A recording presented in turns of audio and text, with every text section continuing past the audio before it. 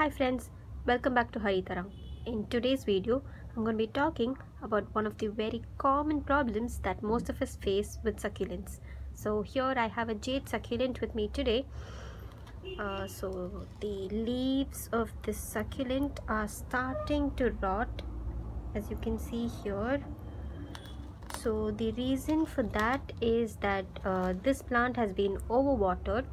So jade succulents have very thick leaves, and these thick leaves tend to hold water in them, and this nature helps the plant hold water within.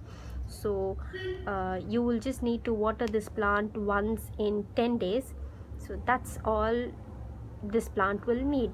So in spite of using sand, this here the soil material has retained more water since the plant is kept completely indoors.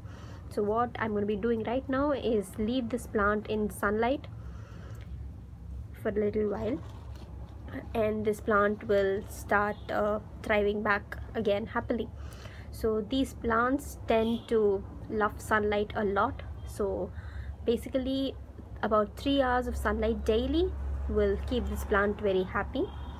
So if you have a succulent at home and have leaves that are starting to rot this winter season, you know what to do right now, don't you? So I think this will help you keep your succulents happy. So happy gardening, folks.